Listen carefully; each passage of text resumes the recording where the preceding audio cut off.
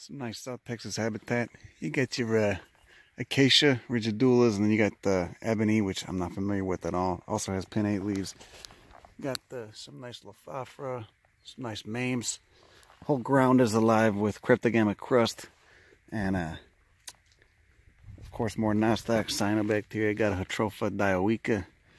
Got the invasive buffalo grass everywhere. What is this? This is that I think it's Gayacum. Zygophalaceae, Leucophyllum putescens, Carwinskia, lots of Ramnaceae here, lots. Condalia hookeri, and Spatulata. Then you get some nice kind of serious Acanthus. No idea what prickly pear this is, but it's got some mean glochids. Look at those.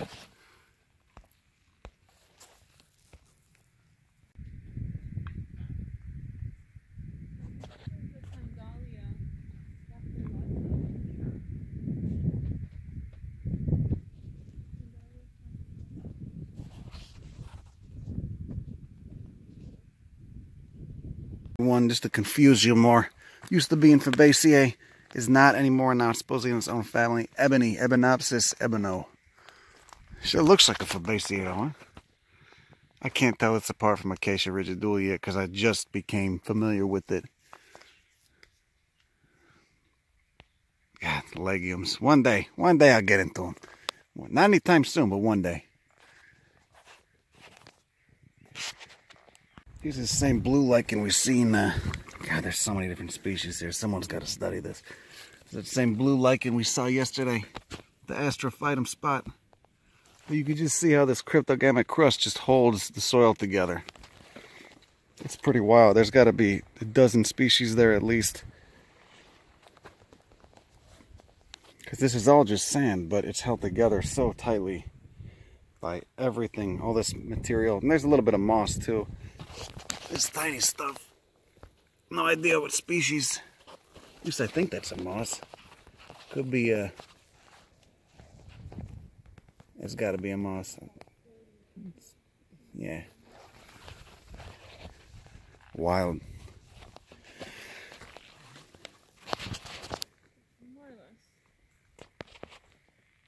Anyway, it just looks like you're in a stand of, you know, some nice Leucophyllum. And you look a little bit closer, and hiding in there is a very, very odd one. Echinocereus poselgarii, or poselgarii, however you say it. Named after some dead white guy. Regardless, what a weird cactus, and what nice camouflage. Big pink flowers when it blooms. I don't know how this is an Echinocereus, don't ask me, but somehow it is. Where's it going to the ground? Let's see. Oh, Christ. I can't even see it. Here. Here's the stem. Covered in lichen. Oh, wow. That is weird. It's got like a very woody stem, too. Jesus. A weird plant.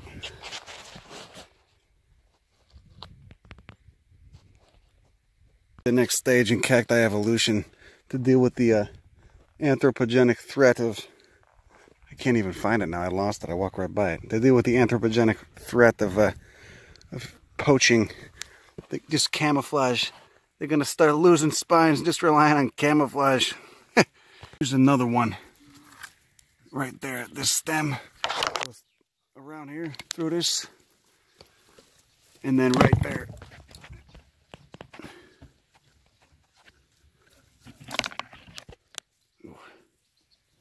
It's a big one. Echinocereus poselgarii. Oh, looks like it's got a little bud emerging. It's probably bloom in a month or two. Yeah, who needs spines, huh? Spines are old news. It's like an old model. Now you gotta hide. So Homo sapiens can't see you. Except for those couple days when you bloom once a year. Anyway, another nice piece of this habitat. And important for very important for pollinators is Gognadia hypoleuca. And why I find this so interesting is that you got those bilabiate or pseudo-bilabiate corollas, just like Trixis. It's one of those basal asters. It's Mutisiae, which means it doesn't share that 22,000 or 22 kilobase pair, so that's 22,000 base pair inversion that the rest of Asteraceae shares. You know, Barnadesia and Mutisia subfamilies do not have that inversion, and I believe it's in the ribosome. I forget what part of the gene it's in, but anyway, 22,000 base pair inversion, they flipped, and this does not have it. Nor do any other plant families, any other angiosperms have that. Only the asters, except for the subfamily that this is in, and you know, all the other genera that are in those two subfamilies. Mutisia and Barnadesia, real nice, real beautiful subfamilies. A lot of diversity in South America. Another nice thing about this is that some people think it smells like ash. I don't think so. It smells a little bit musky, but I kind of like it. Maybe it's just the pervert in me. I don't know.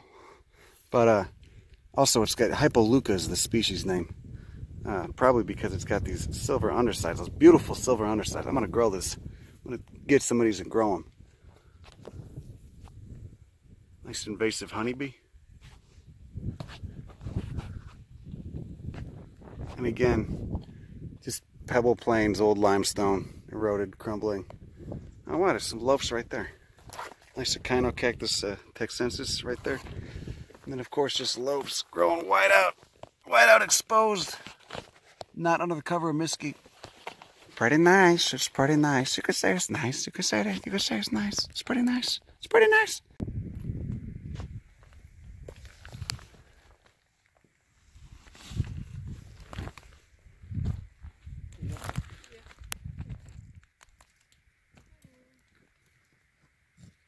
Did you see it?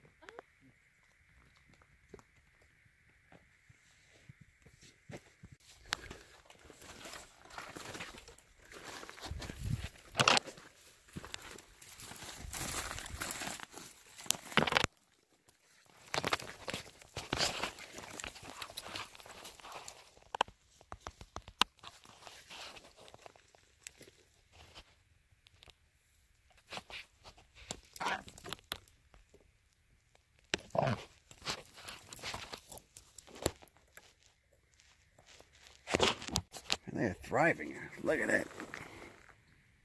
So nice how they just recess into the mud. And again, it's not sand, it's like a clay. It's like a very thick, wet clay.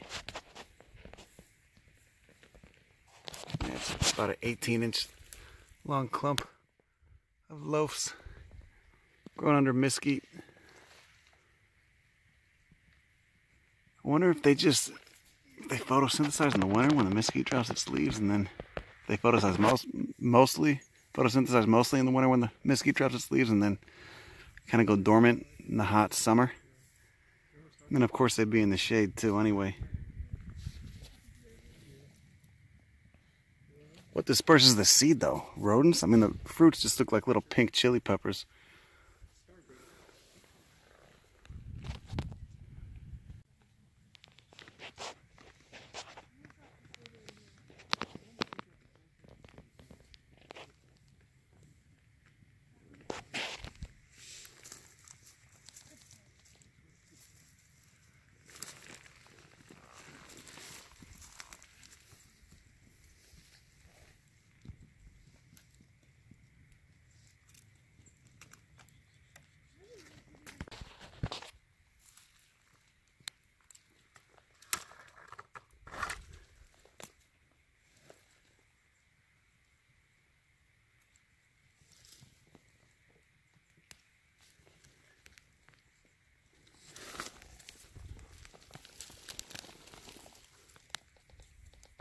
This is really common in cultivation. It's really easy to grow. The seeds look like little black poppy seeds, but I mean, most cacti are relatively easy to germinate. But to see it, you know, in its ecology that it occurs in is pretty wild. You know, like I had no idea it grows with this nostoc, that cyanobacteria, that biofilm, the photosynthetic bacteria. I had no idea the soil type was this thick clay. You know, because whenever you see them in cultivation, they're almost always grown in really fast draining cactus mix, which is not what this is. This is not fast draining.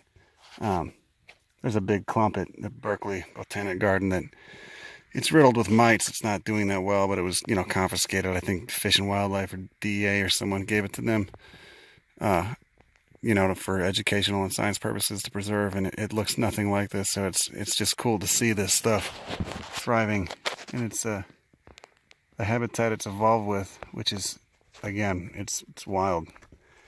And it's always growing under the canopy. Not always. I mean, you saw back there were a few that were just on open limestone hills, no cover at all. But here it's just so ubiquitous. It's almost like a weed. And then, of course, it's got the ability to just recess into the mud like that, too. It's just so cool how this sort of situation evolves. And how it comes up, and how, I guess, just how evolution works. It's just another fantastic example of how wonderful life on planet Earth is. if you grant me that sentiment, don't want to sound like too much of a sap. Still got a lot of negativity and cynicism left, but none of it directed at nature. All this mostly people.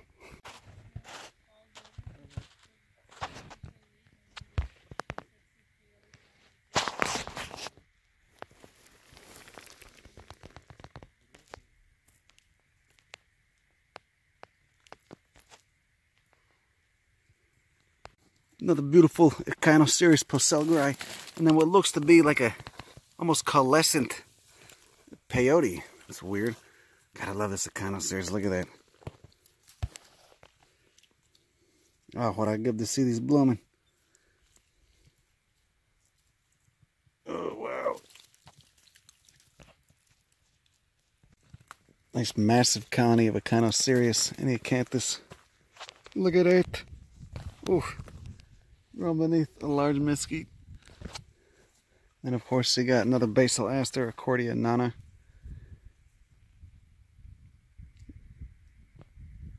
Look at those leaves. Jesus.